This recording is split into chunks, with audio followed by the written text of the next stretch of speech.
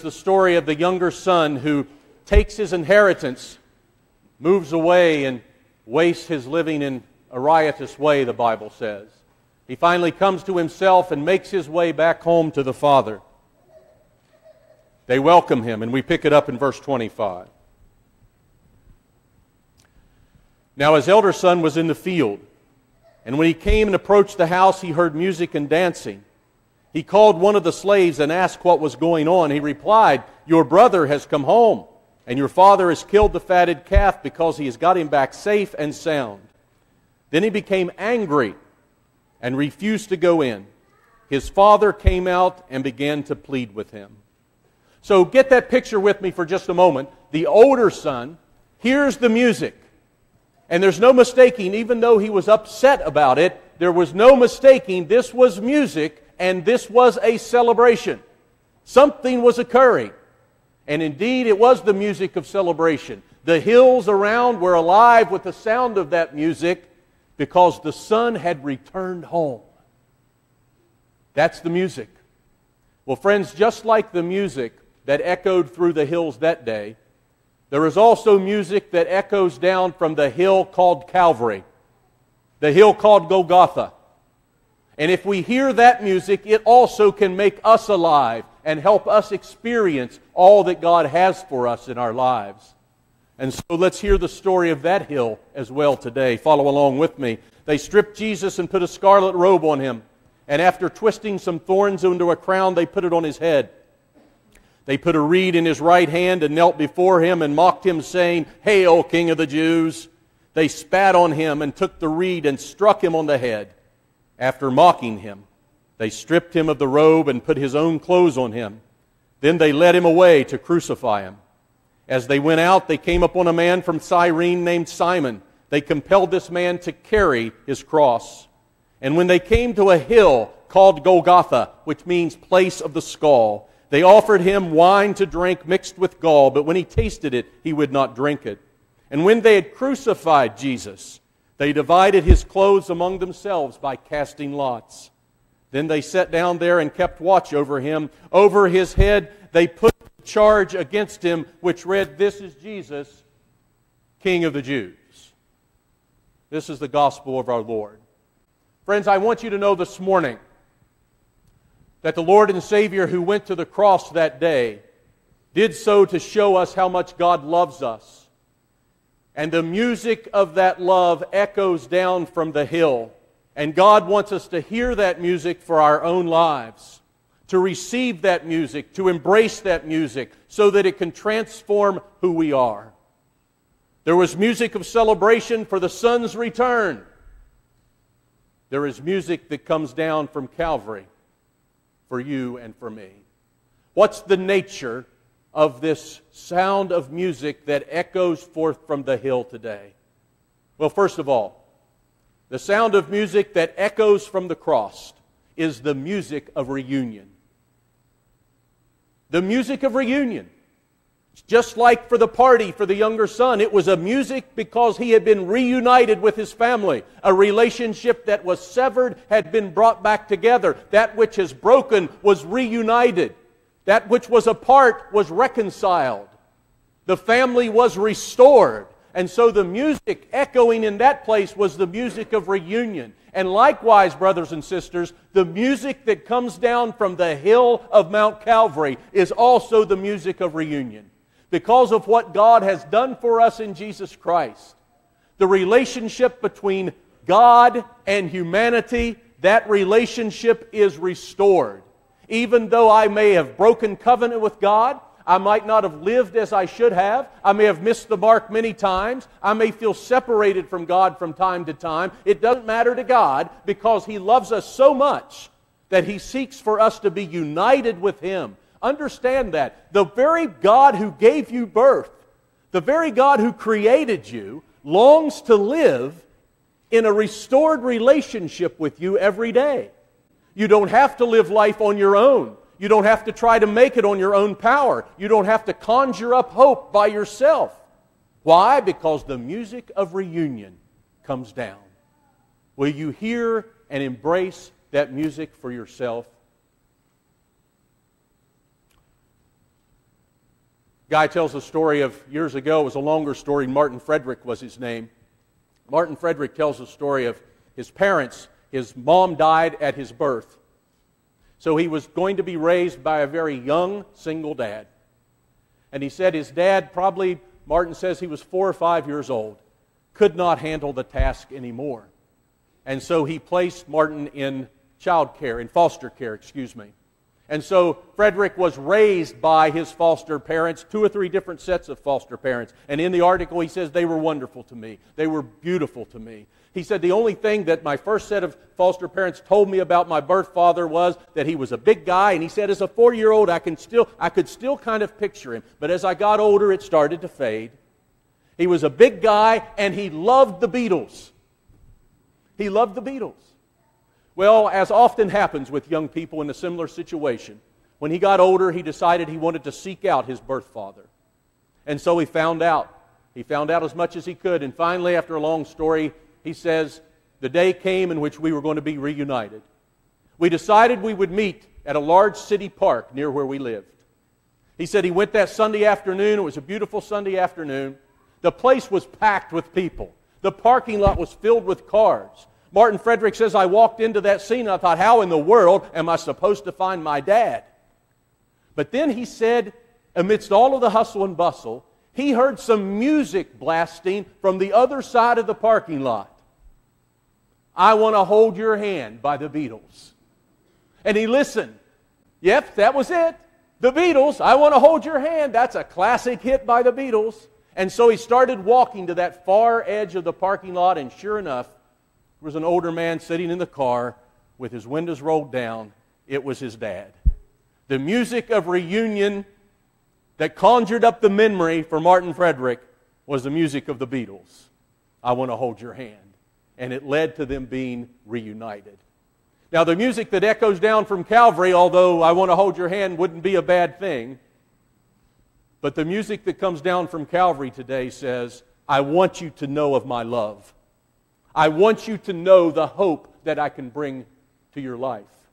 I want you to know that whatever the circumstances or situations of your life, I want to live in reconciliation, in union, in relationship with you every day. This is the music of God's Word that echoes down from Calvary. So friends, no matter the circumstances or situations of your life, no matter if anyone else even knows about those circumstances or situations, you need to know today that the music that comes forth from the cross is music for you and it's music for me. And we don't have to live life on our own anymore. We're not alone. We can be reunited with the very God who created us to start with. That's the music of reunion that echoed in the hall when the father welcomed the younger son back, and it echoes down from Calvary for you and me. Will you embrace that music and be united with your God on this day? Secondly, the sound of music that echoes from the cross is the music of victory. The music of victory. That's what was happening in Luke 15. There was a victory won. Why? Because the son had been away and he had come home. He was lost and now he was found. It was a cause for celebration. They killed the fatted calf, only reserved for extremely special occasions. They brought out and prepared a feast. It was a feast of victory because one had returned home. And friends, the music that echoes down from Calvary is also the music of victory for you and me. You say, preacher, what kind of victory are you talking about? Well, at least a few levels. Quite simply, first of all, there's victory over sin. Even though I know in my life that I have missed the mark many times, I've been less than faithful toward God. In spite of that, He offers me forgiveness. In fact, Jesus said it Himself on the cross, Father, forgive them. There's victory over sin. Here's how it happens.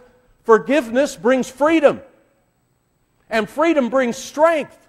And strength brings power so that I can remain focused in my living and I don't have to keep missing the mark every single day. I can become more focused and more on target in terms of living God's kingdom way.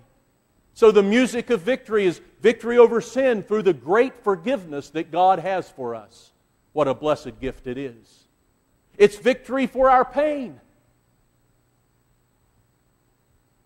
You're not alone with your pain. You say, how do you know that? Because Jesus Christ has experienced pain Himself. Part of the meaning of the cross is that God doesn't remain absent from our pain, but that He participates in our pain fully. Therefore, we can trust Him, knowing that He can bring us victory even amidst the pain and suffering and difficulties of life. Several years ago, a minister friend of mine, in the church that he was serving at the time, the youth group was going to be a reenactment of the Passion on Good Friday. They were going to play it all out, the trial, the cross, the whole thing. And he said he had a brother and sister that were in that youth group. And the day of the play, the brother was to play Jesus, and the sister was one of the weeping women around the cross, the women who were crying. And he said, but the day of that, the brother and sister were driving together, the sister was driving, and they were in an automobile accident. Now, they were okay, but the sister was absolutely overwhelmed by what could have been. She kept saying to her brother all day, I could have killed you. It really shook her up. If you've ever been in an accident, even if you're okay, it shakes you up. She was shook up emotionally. So the evening came for the play. The brother was playing Jesus. He was coming down the aisle carrying his cross. There were Roman soldiers there. They came to the women who had gathered up here who were weeping. And then he said, what happened was when the sister, who was a weeping woman, looked at the brother, again overcome by the emotions of the day, she didn't fake tears. She burst out crying, audibly, weeping, thinking again of what might have happened. And then he said something totally unexpected happened. The big brother carrying the cross, he stopped and he saw his sister crying. And he took the cross off his shoulder and he gave it to one of the Roman soldiers and he said, hold on to this for a moment, I'll be right back. And he walked over to his sister and he gave her a hug. He said, sis, I'm okay. It's going to be all right. Then he went back and picked up the cross. Now, you think about that for a moment, you think, boy, well, the play's a waste now. There's nothing in the Scriptures about Jesus handing His cross to a soldier and say, can you hold this just a second? I'll be right back. But it was exactly the opposite. You can sense that, can't you? My friend said it was the most powerful moment in the whole thing. Because for real life, part of the meaning of the cross got actually acted out. Because we are not alone with our pain. Jesus embraces us in our pain. He gives us comfort. He gives us strength. That's part of why He went to the cross to start with, to embrace us in that way. And friends, so if you're experiencing difficulties or pain or suffering or trials in your own life today or in the lives of those that you love, know that you are not alone. There is victory amidst your pain because we have one who understands it and can journey with us through that suffering and difficulty every step of the way. Victory over sin, victory for our pain. Finally, there's victory that gives life. It's the music of victory that brings us life. Can it be that an instrument of death can actually be the key to victorious living?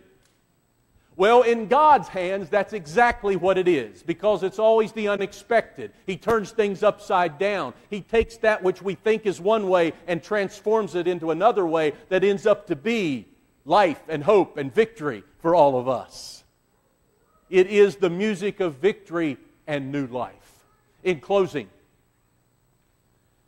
it was one of those days as I was thinking about this week, and this actually has happened to me in one form or another more than once. Probably happened to Steve, to Dan, to Dale, to other pastors who are part of our congregation. I submitted this to the paper as well. I don't know if it'll be there, but it's one of those days of ministry, that's all. Some years ago, I went to the hospital. First, I had to stop the outpatient area where someone from the congregation was having a procedure. I prayed with that family, hoped it would go well. Then I was on my way upstairs because a couple in our church had just had a new baby girl. So I went to the maternity section of the hospital and visited with them and had a prayer of thanksgiving. But then my last stop for that day was to be in the cancer ward. An aged saint, a very dear friend in my congregation, she had been diagnosed extensively with cancer and was nearing the end. And so I went to visit her. And there she was, as always, full of faith and hope, right into the very face of death. Wonderful. I was sad. She seemed fine. That's just the kind of faith that she had. And as I was visiting with her, in the hallway outside, the music sounded throughout the hospital. I don't know if you know this or if you've been there, but they play a little lullaby music every time a baby's born in a lot of hospitals. And sure enough, another baby was born right at that moment. And so that baby, that lullaby music echoes through the hallways. And her face, my friend's face, nearing death, she looked at me and she said, "Well, preacher, once again, God brings new life to the world." I said, "Yes, ma'am." And then she said, "Ken, do me a favor. You go find that family that just had a baby, and you tell them that I said God has some new beginnings in mind for them and a plan for their baby like they've never dreamed or imagined. You go tell them that." And we prayed together, and I took my leave. But I was determined to make good on that and to follow through. So the next morning when I came to see the couple in the maternity section again, they were actually getting ready to go home, but I went to see them. I then asked, and I inquired with the nurses there, "Hey, there was another baby born late yesterday. Is that family still here?" "Yes," she said, "in fact they are." So I went down the hall. Never met them before, but I introduced myself. And I told them why I was there. And I told them that story. And I said, "I just want you to know that she says God has new beginnings in mind for you like you've never dreamed, and a plan for your child like you've never seen." And they appreciated it. And I had a prayer of thanksgiving. I couldn't wait to get back down to the cancer ward to tell my friend that I had followed through on her request and the response of that family. But when I walked down there, I realized as I neared the door, and it ended up I was just about a half an hour too late. The family had already gathered. She had already passed, and she was laying in her bed. I wanted so much to tell her that that message of new beginnings had been passed along. But somehow, friends, I know she knew. You understand that? I know she knew. And let me tell you something else. That lullaby music of new life, that could have sounded in the hallway again at that very moment, and that would have been great. Because guess what? I would have said, like her, once again, God gives new life. Once again, God gives new life. Because it's not the end for my friend, but a beginning because of her faith in the love and the cross of Jesus Christ. That, my friends, is the music that echoes down, the music of victory that brings life to every single one of us. I pray today that you will embrace and receive and hear again the sound of that music that makes us alive. It's the sound and music of reunion. It's the sound and music of victory. Friends, it's for you, it's for me, it's for our world. Will you receive that today? Once again, God heals the brokenhearted. Once again, hope is given. Once again, new life enters the world. Once again, there is joy even amidst sorrow. Once again, our Lord comes through. Will you bow with me in prayer? Lord God, we give you thanks and praise that our Savior was willing to enter the city, knowing that that journey would lead him quickly to the cross. Help us to hear your music on this day, to be assured within our hearts of your love, your mercy, your grace, knowing that you desire to be united and restored in our relationship, and knowing that you desire to bring us victory amidst all of the circumstances of life. Once again, O God, may we experience your love. Once again, may we encounter your hope. Once again, may we dedicate our lives to following you, not half-heartedly, but wholeheartedly. Give us wisdom and courage today. Give us that wisdom and courage according to your Holy Spirit. Once again, in Christ's name we pray.